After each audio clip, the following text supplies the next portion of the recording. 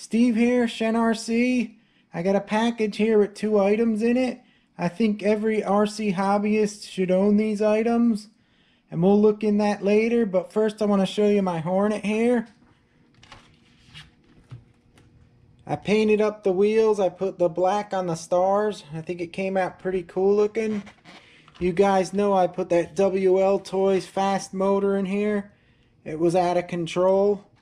So what I did was ordered another radio link receiver with a gyro, and I put that in there, so hopefully it'll work good like my Sand Scorcher did with the gyro. Well guys, let's unbox this and I'll show you what I got.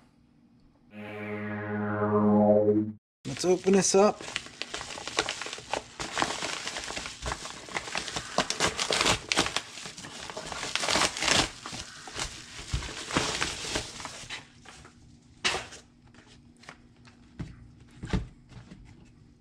I got this stuff off Amazon.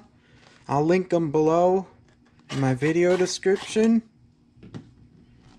But I think every RC hobbyist needs this stuff here.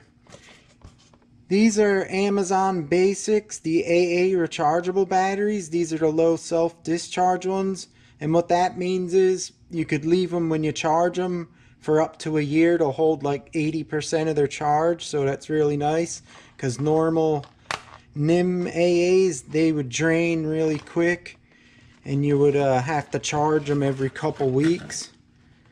But here they are.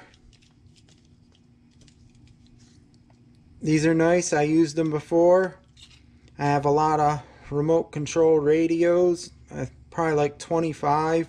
And then I have a few of them that hold like 30 models, 10 models. These work really good and they're not that expensive. I think these were $27 for 16. So you save a lot of money, because if you buy regular AAs, forget it. You'll be throwing your money out the door. With these, you just keep recharging them.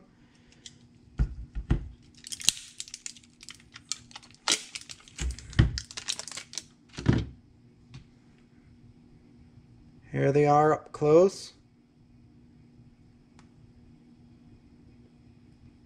Really good rechargeables. Like I said, guys, I used them before.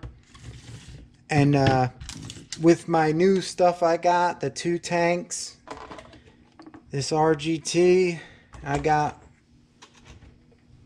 these radios here for the RGT. I got 2 of these for the tanks. And then I got the new radio link. So I have 4 radios, and these 16 cells will fill them up perfect. So that's why I got them.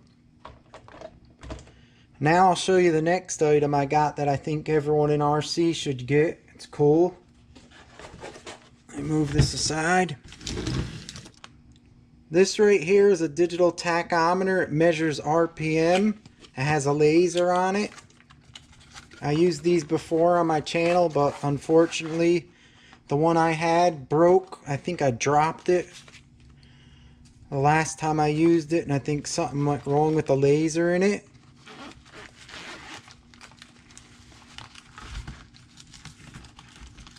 Here's what it looks like. A laser comes out here. You put a little piece of this reflective tape, you cut it up any size you need. You put it on, say for an example, if you wanted to measure the RPM of this tire, how much it spins, you'd put a piece of tape there and you press the button, it would show you the RPM. And you could do that on motors, spur gears, anything that rotates. You could measure the RPM, and it's a really cool little neat tool to have. I used it a lot.